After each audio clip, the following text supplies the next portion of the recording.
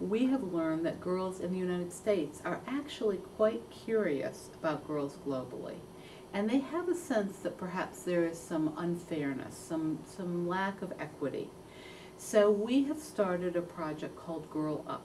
We hope that Girl Up will be a movement of girls in the United States and around the globe who help other girls.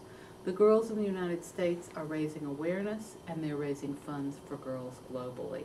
And they're creative and their voices are bold, and we hope that they will become the next generation of women leaders.